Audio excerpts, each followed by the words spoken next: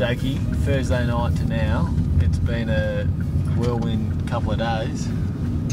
Yeah, it has. It's been pretty full on at the moment, so it's good to finally get over it and hopefully get settled in.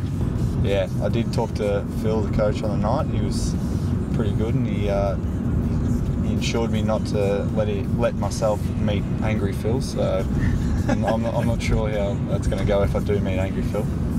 I think everyone's pretty petrified of Angry Phil. Yeah, well, he was pretty nice on the night. He was nice and talkative and all that, but he did tell me that he shouldn't meet Angry Phil, so pretty scared if he does get angry.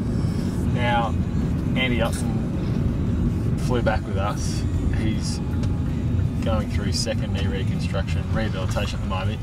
You did your knee 11 months ago? Yeah, 11 months ago, so nearly into full training now. Just going to have to obviously go down to the club tomorrow and see what I can do and what they let me do. Does that impact on your pre-season, or will you be right to go come round one?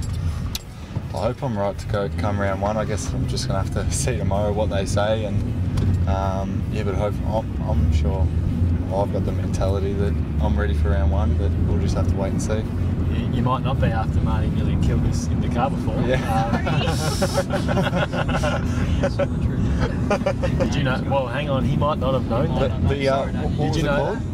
Well, the house is known as the Performance Centre. I did. Sam Carey, she's a graduate of the Performance Centre.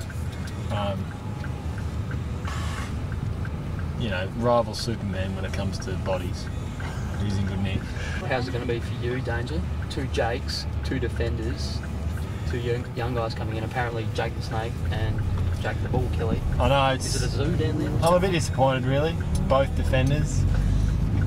Can't kick many goals from defence, so maybe that's something Jakey Lee can work on. Yeah, hopefully you can kick a couple of goals. I actually, in my whole under-18 career, I've never kicked a goal, so... Oh, really? Yeah, I've let myself down there. I've kicked 6 points, so if you count that as a goal, that's a goal.